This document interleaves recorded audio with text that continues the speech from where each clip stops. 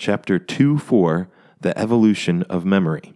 German physicist and philosopher Bernd Olaf Küppers explains, "The problem of the origin of life is clearly basically equivalent to the problem of the origin of biological information. Throughout the history of the human race, there is a feature that singles out our civilization among other living matters. That is, our zeal for memory storage. The habit of keeping various records of past events and experiences is traced back several millenniums. The amount of information, as well as the existence of an adequate means for efficient depository and safekeeping of information, is one of the main distinctions of the humankind. For centuries, fathers and mothers passed on their experiences to children verbally. After a while, they realized the unreliability of this method. Words were forgotten, distorted, misinterpreted. The owners of valuable information died, and their achievements disappeared forever. Humans began to look for more reliable carriers, such that they would be stored for a long time, keep a clear idea of the accumulated data, and allow minimal distortion of the data. As the saying goes, the palest ink is better than the sharpest memory. The first long-term carriers of information were stones. These storage facilities served well, and some of them still exist, but it was difficult to carry them as a tribe of nomads moved through space. The Sumerians made a clever breakthrough in this area. They invented clay tablets and a compact information transmission system, cuneiform writing. Cuneiform characters were imprinted on a wet clay tablet with a stylus, often made of reed. Once written, the tablets were treated in hot kilns, making them hard and durable. Gradually, a new problem emerged. The amount of information grew rapidly, since there was a need to store royal decrees, historical chronicles, religious texts. Tablet numbers grew and required increasing space to save the entire flow of information. Therefore, just in a couple of millennia after the appearance of cuneiform, Egyptians invented better information storage technique, the papyrus. This material was light and could contain incomparably more information than imperfect cuneiform writing. Greeks, in the 2nd century BC, began to use parchment. Unlike papyrus, the parchment did not darken, did not dry out, crack, and allowed multiple use. You too, when are tired of music on your flash drive, or the old text needs to be improved, erase it and record a new one. Quite often, our own offspring erases his father's doctoral thesis from his disk and records a new album of the popular band. Parchments were still expensive. Therefore, the Chinese, less than in 100 years, came up with a paper. They did not invent it, but copied it from a more advanced civilization. Inhabitants of the Celestial Empire are known as good copiers, aren't they? Someone, Cao Lun, Chinese eunuch, inventor, and politician of the Han Dynasty, undertook the search for a method of manufacturing a material for the application of signs that would be less expensive and more technological than the existing ones. The search led him to the wasps. The thin but sturdy material from which the wasps' nests were made was most suited to what he was looking for. Dead wood and plant fibers serve as a material for the construction. Cellulose-rich raw material was thoroughly chewed and moistened with adhesive protein-rich saliva. Wasp saliva, in addition to wetting, gives the fiber water-repellent properties. That led to the invention of light, firm, and sufficiently strong paper. It was a real breakthrough. The paper became so accessible that the Chinese began to use it as a toilet paper and even print on it all sorts of nonsense. For example, the banknotes. Anyway, the paper as a carrier of information was superior to the then available wax tablets, lead sheets, and even a birch bark. This carrier allowed to collect huge amounts of information. According to legend, the Library of Alexandria kept up to 700,000 scrolls. Gradually, with the appearance of printed books, their number began to grow and take up increasingly more space. The amount of information, meanwhile, did not shrink. On the contrary, it continued to grow. But this was only part of the problem. The second part was the ease of use. In order to find the right document, quote, photo, you had to go to the other end of the city, and even in another city, rummage through catalogs, wait for the ordered book, and manually copy the necessary texts. Finally, new carriers appeared. First, there were magnetic, and then semiconductor information storages. It became possible to store a large volume in small and easily accessible devices. Personal computers made it even easier to use. Search by keywords, copying and recording now takes seconds instead of hours. I do remember the first personal computer appeared in our Institute of the Academy of Sciences of the Ukraine. The term personal meant that time one computer for 10 persons. It contained a monstrous memory amount. We were perplexed. Who would need that much? 10 megabytes. It was unheard of. Today, I carry a 32 gigabyte flash drive in my pocket and consider replacing it with 64 gigabytes. On the global scale, things are much more dramatic. Humanity produces information at an increasing rate. The memory accumulated in previous years does not disappear. It adds up to the new data. The accumulated information is growing so rapidly that by 2040, there may not be enough material on the planet to save it. We need new storing technology, fundamentally new one. Such the technology exists, luckily. A good hard drive can store 64 gigabytes of information, while 1 gram of DNA up to 700 terabytes. This is 100,000 times more than a half-kilogram disk can keep. I talked with scientists from the University of Washington and Microsoft, which are developing such technology. They are sure that DNA memory storages will be available in 5 to 10 years. One would object, this is a nonsense. How can a strong and temperature-resistant silicon